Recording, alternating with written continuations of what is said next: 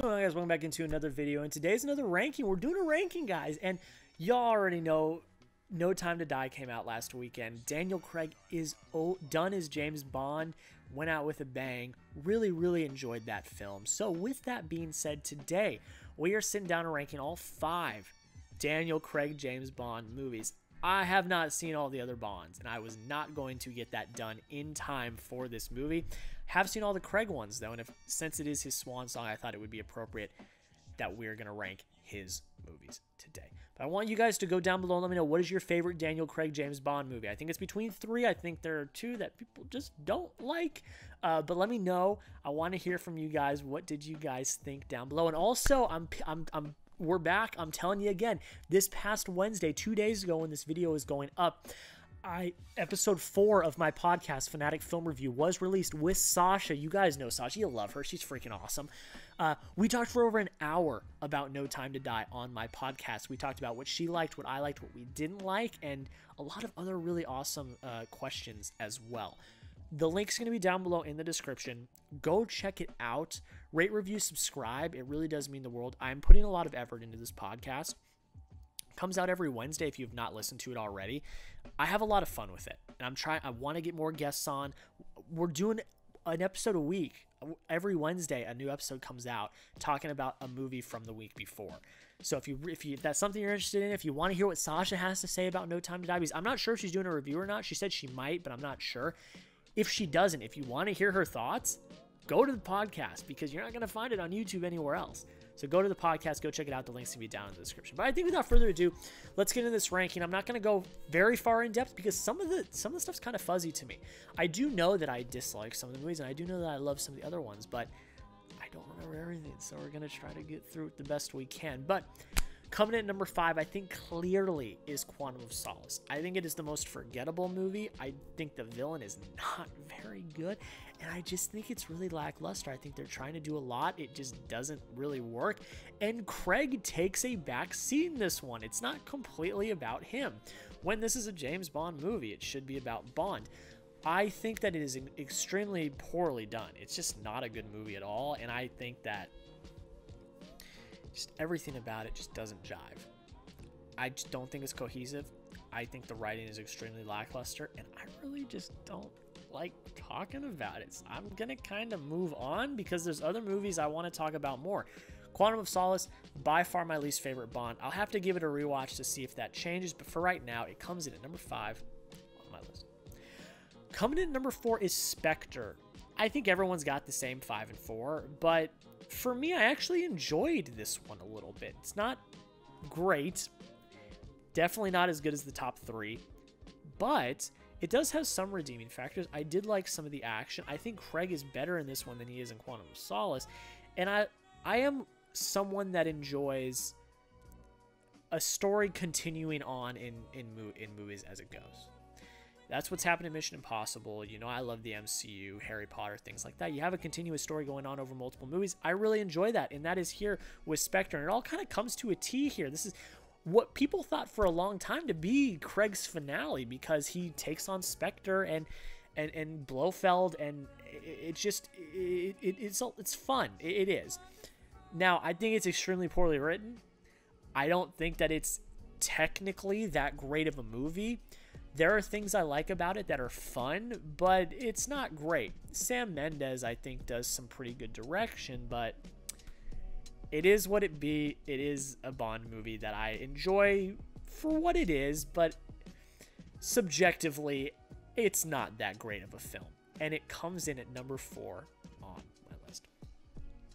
Coming in at number 3, I think I'm gonna make a lot of people mad, because a lot of people, this is their number 1, is Casino Royale. I will make it clear, though, that there is a large gap between the bottom 2 and the top 3. The top 3, I think, are upper echelon in general, and the bottom 2 are not great at all. So I will say that. Casino Royale, No Time to Die, and Skyfall, those 3 are all really good, and they're very close. It was very hard ranking those top 3, but Casino Royale is fantastic. You have an incredible villain in Mads Mikkelsen. You've got one of the best scenes in the poker scene in a Bond movie, and it's a really awesome beginning to Daniel Craig's Bond. You know, and I really liked to see his character arc throughout all the movies, but that is probably the closest to classic Bond of any of them. And I really, really enjoyed that about it. Now, I do also like the grounded nature of some of the later ones, which we'll talk about in a little bit.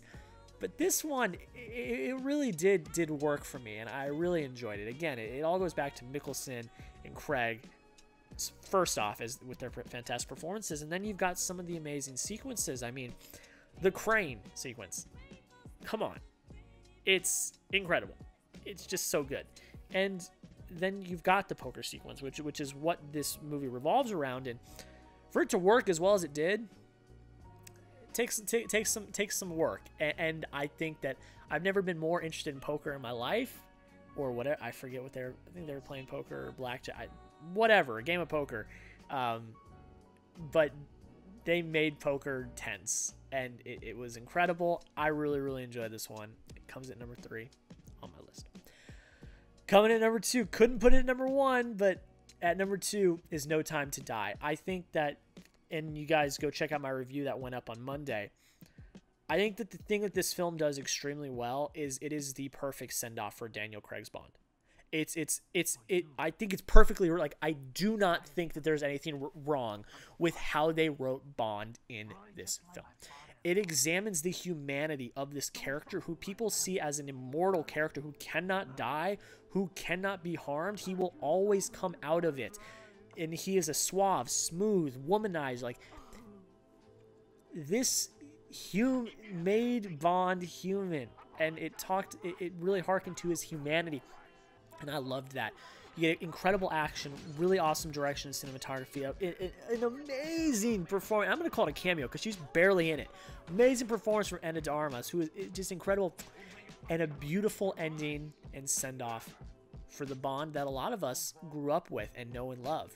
It was really extremely well done. I loved this one. I gave it 4.5 out of 5 stars, 92 out of 100. It is peak James Bond. It is incredible what they are able to accomplish with this film. Obviously, there are some things I don't love about it. Went more in depth on both the podcast and my review that went up on Monday, but there's no doubt, and I think a lot of people believe this as well, that it's a really well done film. It really is. I enjoyed it immensely, and it comes in at number 2 on my list. But you already know then, coming in at number 1 is Skyfall.